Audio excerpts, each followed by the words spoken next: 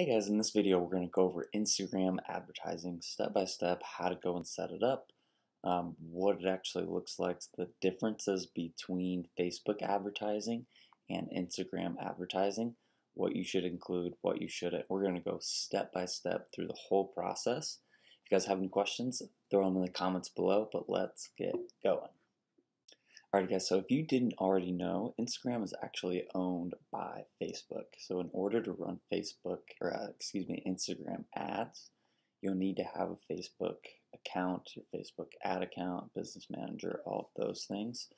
And to be able to go and find managing ads, your ads manager, just go to your Facebook homepage. You'll click on the arrow on the top right here, and then go hover over manage ads, click on that.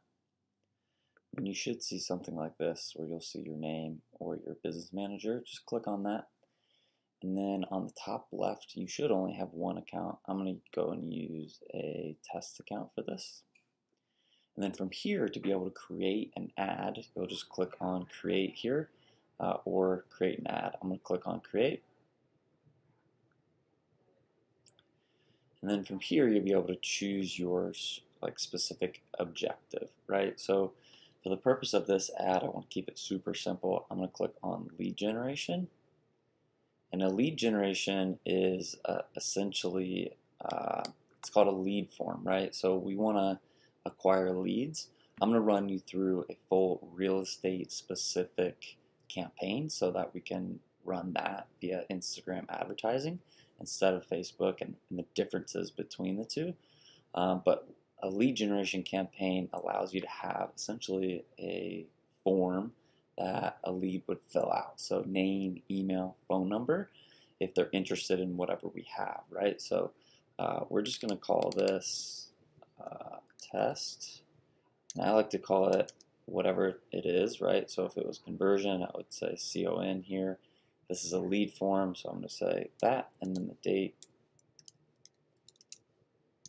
That's what I like to call all of my campaigns, and I would say 123 Main Street if we're doing a listing, or if you're doing homes list or a lending campaign, you would do that, right? So we're going to click continue. I'm going to go over here and click on the page. On the ad set level, what you want to do is ideally you'd have a saved audience. So Dallas 25-mile first-time home buyer. That's the easiest way. If you haven't gone and done that, go and watch some of my previous videos on how to go and do custom audiences, saved audiences. I'll link that below as well. But for this video, we're just going to go through it. I want people who live in this location. I'm going to choose Dallas. And I'm not going to really dial it in too much here, right? So we're going to do 25-mile radius. That's okay. We're going to do 27 years old. I want English. I'm not really going to get too crazy with the demographics. I am going to exclude for our real estate agents. We don't really want other real estate agents viewing this. So I'm going to go and find National Association of Realtors. Choose that. And then I'm also going to do brokers as well. All right, so those two things usually take out a bunch. You can see our target audience is pretty huge here. So actually, I'm going to go up here and do a 10-mile radius and see what that gets us. So that gets us at 1 million. That's a lot. But for this video, I don't really want to take a whole lot of time on this. And then this is where you're going, if you want to run Instagram ads, you want to choose edit placements. And then from here, uncheck this, right? Because all we want is Instagram, and all we want is the Instagram feed. So we're going to uncheck this. The only thing that should be checked here is Instagram feed. And already that's taken our potential reach down, which isn't a bad thing. It's just different. We want a budget here. I would recommend starting at least $10 per day. If you're doing real estate, if you do other things, it might be a little bit more. But we're going to continue on here. You don't really have to look at all of this. So again, to be able to do just Instagram feed ads, you'll just uncheck everything from here. If you're doing a conversions campaign, more of these check boxes will be here. You have to uncheck everything but the Instagram feed. And you can see here what this is kind of kind of going to look like versus a Facebook ad, right? They're just a little bit different. I'm going to show you some of the differences here as well. But they do have media requirements that you want to take a look at, right? So you've got some of these media requirements, what that actually looks like. So the length, videos, and aspect ratio, what pictures and videos should look like. You got Facebook ratio recommendations, Instagram recommendations. So there are some differences between the two that you do want to look at here. But for this video, we're just going to go over this in the actual ad setup. So we're going to click continue here. And then I like to call this, we're going to call this 123 Main Street. Whatever business page you want to use, if you want to use just your Facebook page, that's okay. But you can also go and find your Instagram handle as well, and you can connect the two. I'm not going to go over this. Facebook has a lot of instructional videos on how to go and do that. That's super simple. So I'm going to go and choose an image here. We're going to choose a stock image. Just use this. I'm going to exit out of that. So just use, obviously, if you have a listing, you'll want to use that photo. I think another cool thing to do via Instagram, because the pictures and the videos are what Instagram is known for, you really want to have quality images, pictures. If you want to do a slideshow, if you want to do multiple images, that's cool too.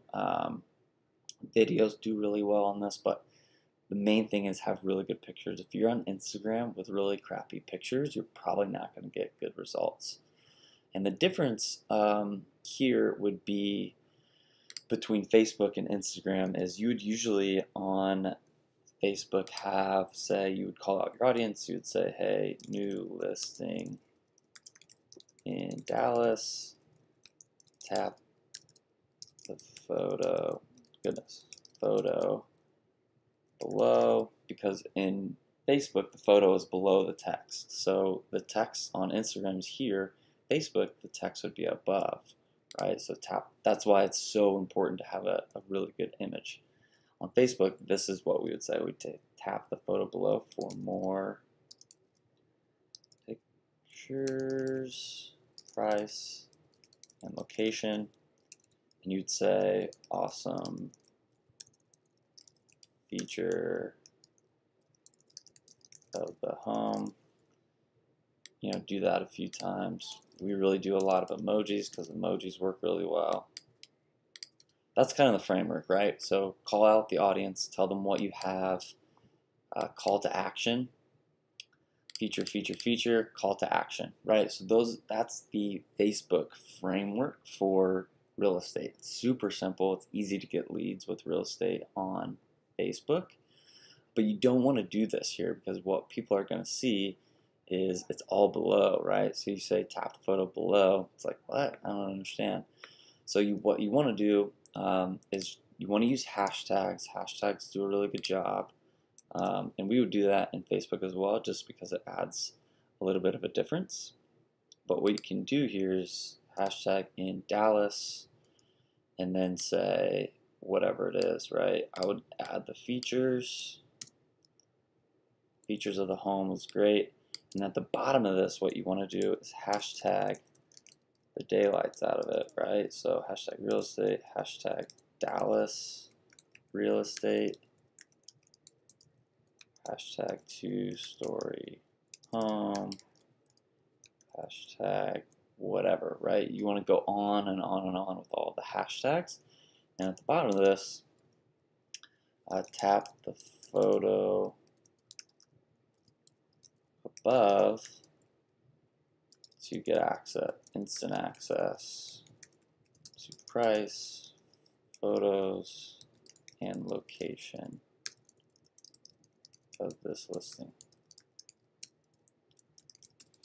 Okay, and then you can even do if you're going to do a long, you can even do emojis so that they scroll back up, right? So I've got an emoji on Chrome here, and you can do arrow, and you can do all of these, right? So you can add all of these. You can just add all of them so that they scroll back up. So that's an option there as well. So that's really the only difference. The main thing with Instagram advertising is having a really eye-catching photo, eye-catching video. And then don't put links in the, because if you were doing a conversion campaign within Facebook, so say you had a landing page for your listing, you'd want to put that link in a Facebook ad with a call to action, right? So say tap the link is what we would put for that, right? But in in Instagram, they don't allow you to have linkable or clickable links in the text. So that's a major difference between Instagram and Facebook as well. The dimensions of this photo are different. So I would highly suggest not doing Facebook and Instagram within the same ad. If you're going to run ads on Instagram, set it up just like this, like I've showed you here. Choose all of this stuff. You want to choose the lead form, right? Enter your info below to get instant access to your list of homes. Same thing applies. And then the next page, thanks, you're all set. That's exactly how that's going to look. So that's what a lead form, a lead generation campaign looks like within Instagram. Very, very similar to Facebook, just a little bit of a slight difference, right?